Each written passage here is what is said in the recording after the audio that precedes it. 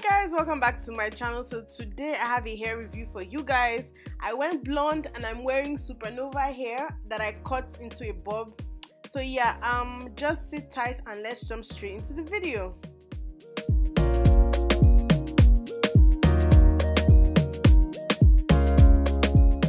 Hi guys, welcome back to my channel. So if you guys can already tell, I went blonde. You guys know I love trying different colors, so I just decided to go all out and I went blonde. It was super easy, super easy to do. If you're not already subscribed, you can go ahead and click that subscribe button down below and let's jump straight into the video. Okay, so this hair that I'm wearing is from SuperNova hair. I was sent 4 bundles of hair and a frontal, 14, 14, 14, 14 and a 14-inch frontal. So I just made the hair into a regular wig, like the regular way I make wigs. Then I cut it into the bob. Then I also went ahead and toned the hair. Now I got 613 bundles. This is one of the bundles that I didn't use.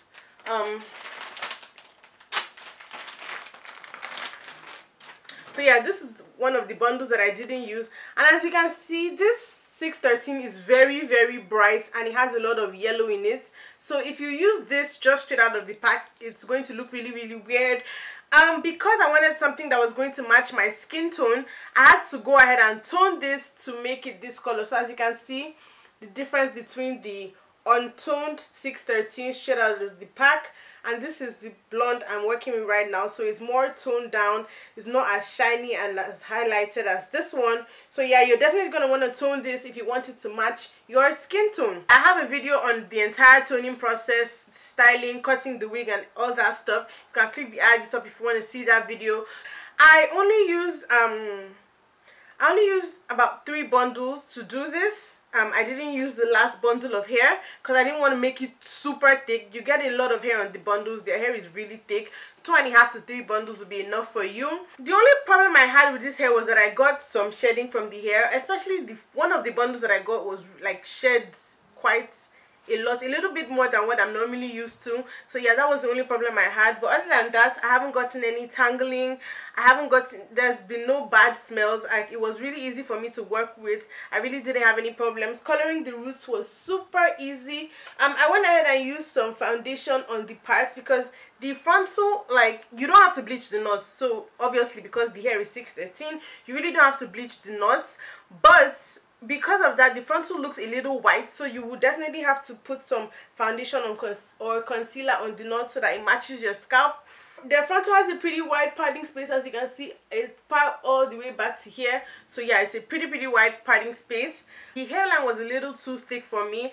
I wish it was more pre-plucked. I still had to go in and pluck some hair from the frontal, but I didn't even like finish plucking. I didn't pluck all this side because I knew I was going to be wearing the hair like this for the most part. I only did like the front here that you can see.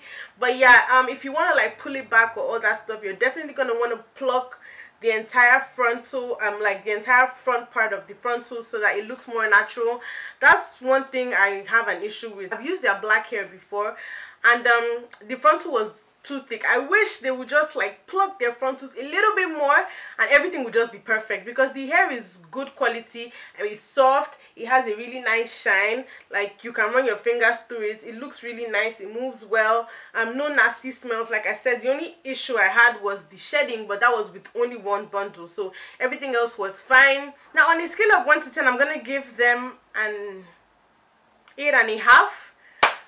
8.5 because I had to still go in and pluck the frontal. I wish the frontal was more pre-plucked, and also because of the shedding that I got from that 1 bundle. So yeah, 8.5 definitely. I would recommend the hair to anyone that wants to get it, especially if you want to do like a really blonde color like this. If you're trying to do blonde, this blonde from black, I strongly advise against it. I've tried it before with hair from another company, and the hair that I used was hair from a really good company, and like you would just damage the hair. It's very difficult to take hair from jet black or 1B bundles to this platinum blonde, because this blonde is like a level 10 blonde. So you're basically trying to take hair from like a level 2, level 1 all the way to a level 10.